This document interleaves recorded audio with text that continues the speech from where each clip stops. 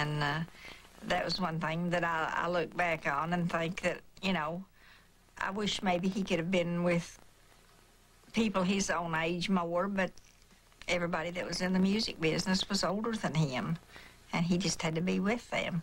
And he just seemed like he grew up so fast. This was Keith's room, and he loved it so much. Of course, it was quite different when he was here. He had more guitars and things in here, but this is a guitar that he brought me. And he said, don't forget how to play, and keep this until I call for it. So it was very important to him, and he used it on a lot of his records. And it'd been to a couple of trips to Japan.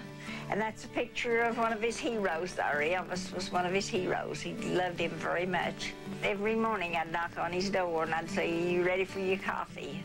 I'd bring his coffee to him.